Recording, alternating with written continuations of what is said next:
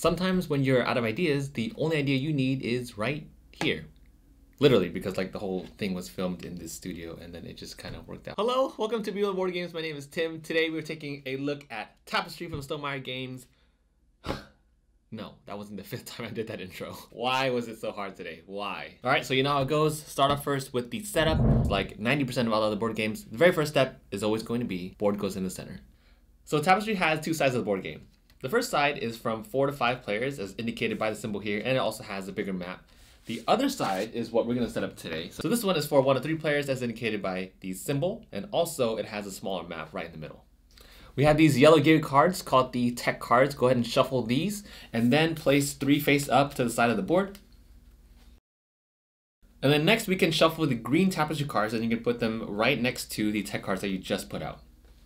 So Tapestry has 2 sets of tiles in the game. One are a set of territory tiles and the other one are space tiles. Go ahead and shuffle these and then you'll put them right next to the Tapestry cards too. Oh, what's this? Making sure my OCD lines up perfectly?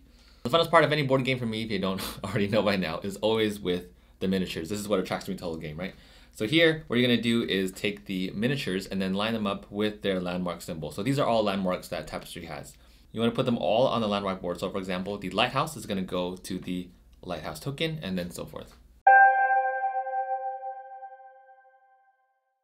So the game also comes with a green die. This is the science die that's gonna go right above the science track.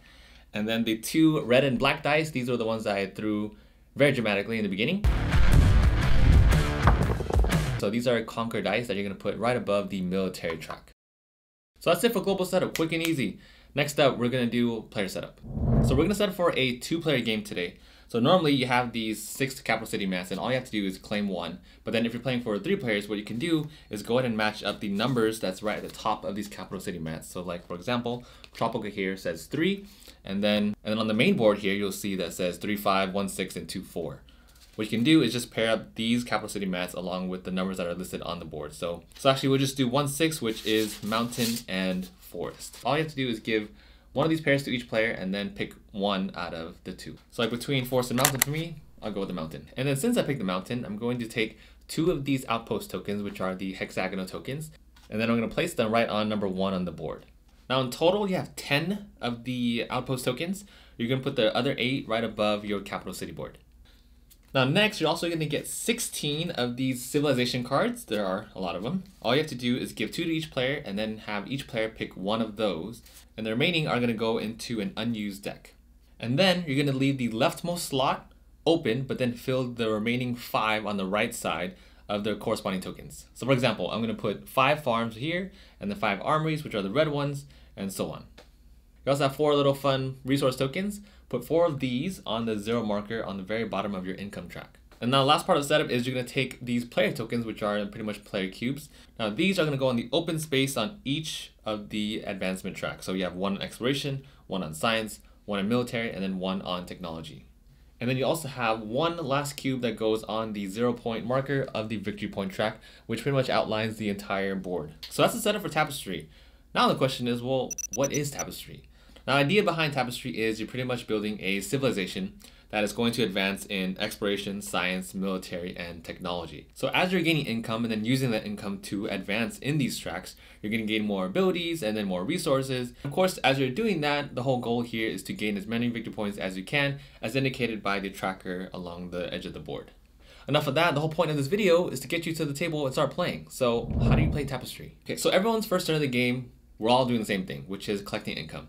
Now, if you look on your income track, you'll see 4 different tabs here, and they have a bunch of little numbers to the side of them. All these numbers indicate what actions that you're performing during the income turn as you progress through each era. So, since we are in Era 1, the only action that we're performing is at the very bottom with the little hand symbol, which means you're going to gain income from all exposed slots on the income tracker. So let's see what kind of income we get by looking at all 4 rows here. We have the yellow resources, which are the coins, and then you also have this lower symbol. All that means is that you're going to get victory points for each tech card that you have. So we just started and we don't have any tech cards, meaning we don't get anything at all from the coin row. All right, so let's move on to the next one. The gray resources are workers, and again, it says you get victory points for each row and column that you completed in your capital city, but again, we don't have any yet, so we don't get anything here either. So that's yellow and gray. Let's move on over to the right side. So now you're looking at the brown food resources, and it says you gain 1 territory tile from the face down pile, which you flip face up right in front of you. And lastly, in the armory slot, you have the culture resources. So this symbol means you gain 1 tapestry card, and that's it. That's everyone's first income turn of the game. Now for the most part, you're only going to do your income phase when you are out of resources. So naturally, everyone may or may not be on the same era, and that's okay. It's part of the game. So that's one action. One action is to do your income turn. The other action is to advance your player token, which you laid out in the 4 different tracks in the board. Now advancing is what you're going to be doing for the bulk of the game. So first, you're going to pick 1 track from the 4 listed on the board. And then you're going to pay the cost depending on the resources shown under the tier of the track that you are advancing in. And then, in order to move, you're just going to put your player token onto the next space and then gain the benefit. So some spaces will have this bonus icon here. This is optional. So for example, you can pay any resource in order to gain a tapestry card here in the exploration track. Okay, so it's my turn. Let's say I want to move on the exploration track. I'm going to go ahead and look at the symbol listed at the top of the tier. Now here it means I can use any resource in order to advance in exploration. So I'm going to go ahead and use one of the coins to move that from 1 to 0. And then I'm going to move my cube from this space over here in the exploration side over to the scouting ability. So I just gained the ability to scout, which means I'm going to gain 2 of the exploration tiles and then place them face up right in front of me. Now that's it. Now it moves on to the next player, and there's no limit to the amount of cubes that you can have listed on each space of the advancement track. Now the game also gives you a reference guide that'll explain pretty much every single symbol that's listed on all 4 of these tracks. But we're going to go over the major symbol that shows up most frequently for each track, starting with the exploration symbol. Now it's super easy. When you explore, you just take 1 territory tile from your supply and then put it on an empty hex next to a territory that you control. Now the regions where you control or where your outpost tokens are, and since we started at the 1-6 spot, we can put a tile here, or even here. Now it does matter how you're going to orient the tile, so you want them to match sides because it will give you more victory points, and you gain 1 victory point for every side of the explore tile with at least 1 aligned terrain. So we have 6 sides, okay? So 6 is the max victory points that you can get. Just ignore the little strip of water here along the edges. All that is just for looks. The main portion is what matters. So I'll gain 1 point for the desert matching here, 1 point for water over here, and another point for water here, making a total of 3 victory points. The game has a total of 5 different types of terrain, being water, desert, grassland, mountain, and forest.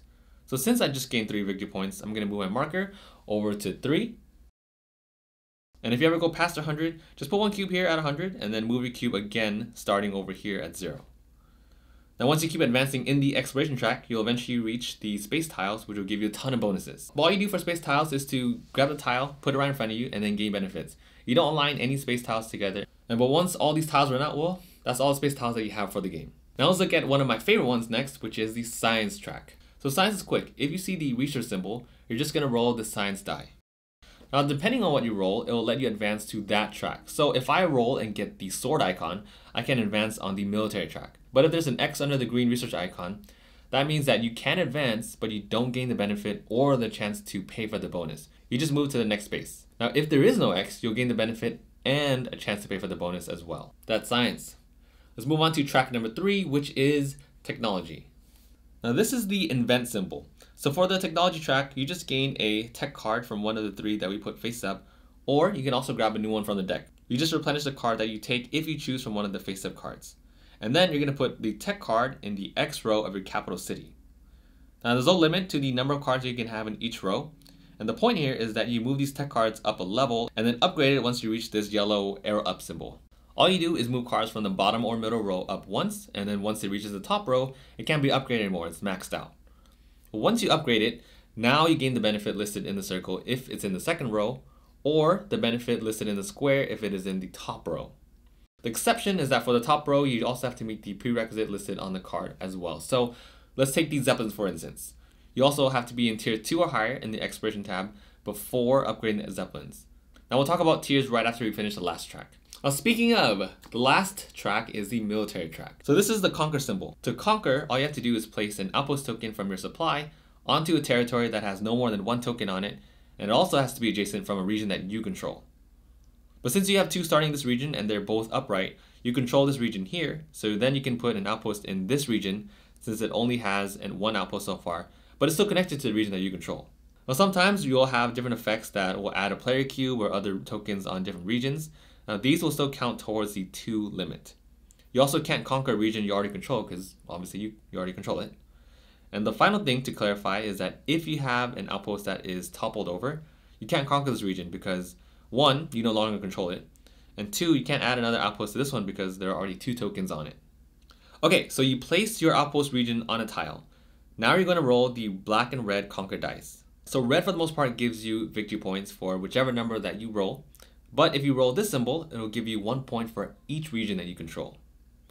The black die will give you resources, and then this question mark symbol will give you resources for the territory that you just put on an outpost token and conquered. Now later on, as this map extends, toppling can happen when you conquer a tile if there's another player on it. So let's say you're trying to conquer another player's tile. Now normally, their piece will topple over and then you roll dice. If they have a trap card, which looks like a normal Tapestry card, so you can't tell who has one, well now, your piece gets toppled instead. But the person attacking will still be able to roll the conquer dice and then gain the benefit instead. Now moving forward on the military track, if you run out of outposts, you can still advance along the military track and then gain benefits, but you just can't conquer any more regions. So those are all 4 tracks that you can advance on. Sometimes on those tracks, you'll see symbols for income buildings divided by a slash. Now all that means is to just remove one of these buildings from your income board. Now let's talk about buildings in capital cities. Let's say I want to remove an armory from my income board. Now I put it on an empty space on my capital board that doesn't have a red dot. So it's called the capital board because basically it is the birthplace of your civilization, and any red dots are filled in spaces where you've already built your territory. So if you ever fill up a 3x3 square like one shown here, you can get any resource that you want. You'll also see the symbol at the end of the military track, which means that you get victory points for any rows or columns that are filled in your capital city board. So if I have these filled in, I'll get 1 point here and then another point here, making a total of 2 victory points. Now here's where these cool mini landmarks come into play. So these will fill your spaces even faster. So every advancement track has 4 tiers broken up by these rectangles. If you are the first player to advance to the next tier, you get a landmark that you can add to your capital city. And then any players that follow you will still get the benefit, but they don't get those landmarks.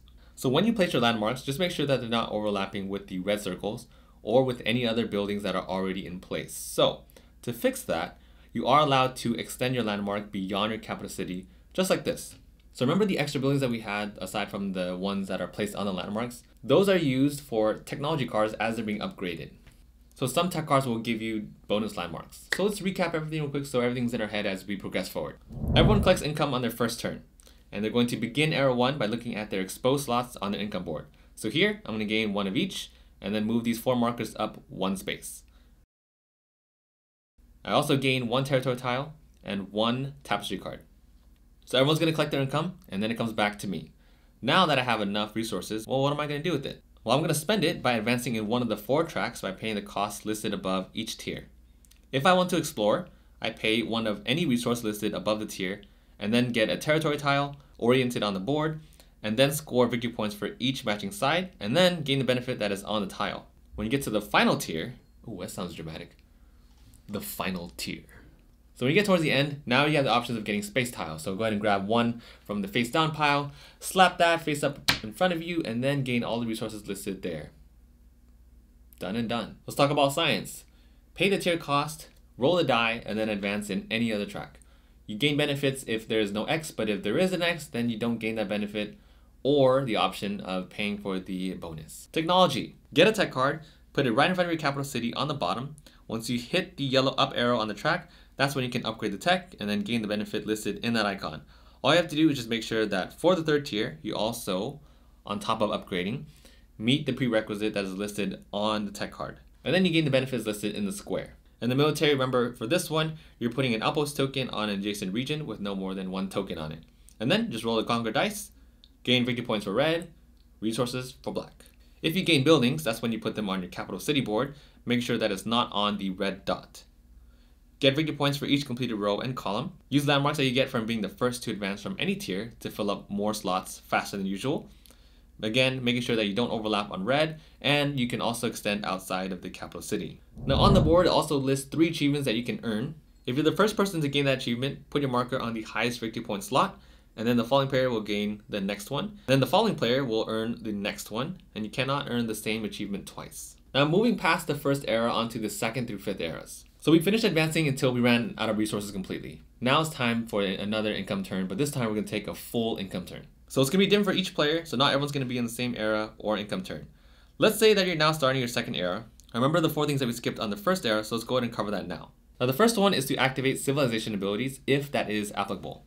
So just read over each one because each one is different. Some will activate now, some will give you access to another civilization, and so on. It all depends on what you have. The second one is to play a Tapestry card on the leftmost blank of your... The second one is to play a Tapestry card on the leftmost blank space on your income mat from your hand. And if for whatever reason you don't have a Tapestry card, just put the top card of the Tapestry deck face down on your income mat. And if you're the first person to reach the new era, you also get the bonus right underneath it. So here it says to gain 1 of any resource right after you finished the Maker of Fire. So for these Tapestry cards, it'll either say this era, which means it lasts until the beginning of the following income phase, or it'll say when played, which means it activates now. Now the third one means you can upgrade 1 tech card and then gain victory points for each exposed victory point icon on your income mat. So here I would gain 1 point for each tech card that I have, which would be 3 points, but I still have 2 other exposed slots. So now triple that, and I gain 9 points. 9 flipping points.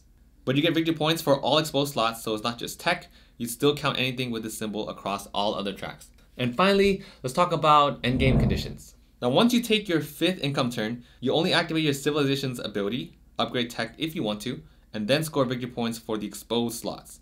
You can't gain anything else after this except from passive abilities on your civilization turn. You can't gain anything else after this except from passive abilities on your civilization board. The winner is the one with the most victory points, of course, after everyone finishes their final income turn. Now if there's a tie, the one with the most resources win. Double ties or anything beyond that means you share the victory, aka everyone loses. However you want to interpret it. So that is Tapestry. Hope you enjoyed the B-roll. Now on my next segment, video, whatever you want to call it, I'm going to break it down and see how you can make your own introductory sequence or B-roll video and try to give some really helpful tips and tricks that you can do in order to upgrade your videos a little bit. But if you enjoyed the video overall, I would love to have your support. Please subscribe to my channel, follow me on social media, especially Instagram. That's the one I'm most active about, so you'll see what I'm doing on a day-to-day basis. But other than that, I'll see you guys soon.